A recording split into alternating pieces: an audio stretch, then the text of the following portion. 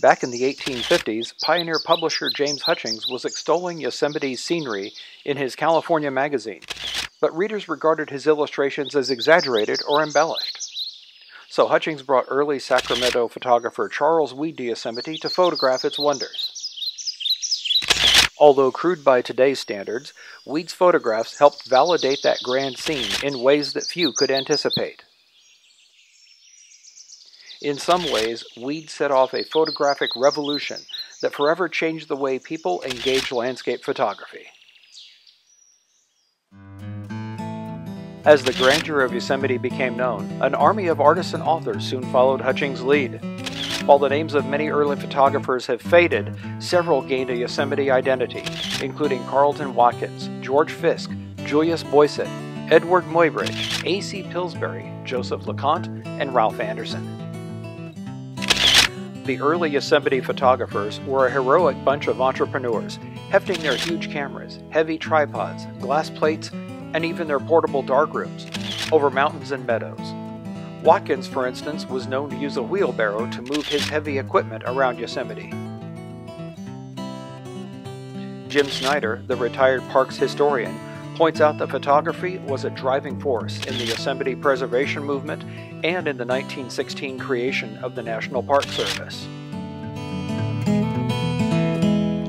In the 1920s, a young Ansel Adams came along and soon eclipsed the other trailblazing photographers. Adams eventually emerged as the premier landscape photographer in the nation and a photographic crusader for national parks and wilderness areas.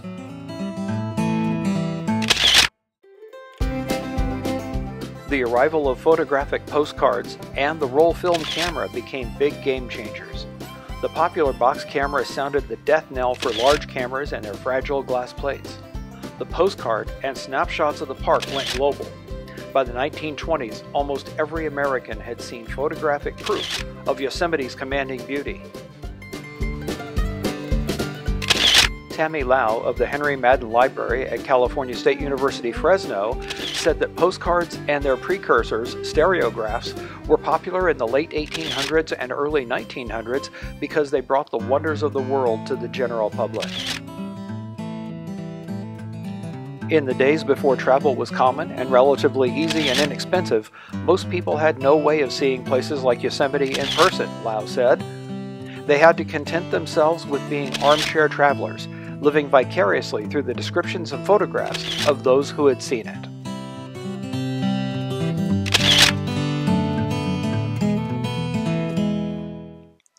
Today, almost every park visitor carries a digital camera or smartphone.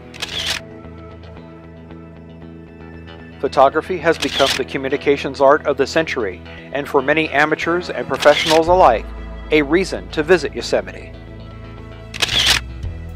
And most likely, old James Hutchings and Charlie Weed are rolling around in their graves, with big photographic smiles, knowing that they started something special.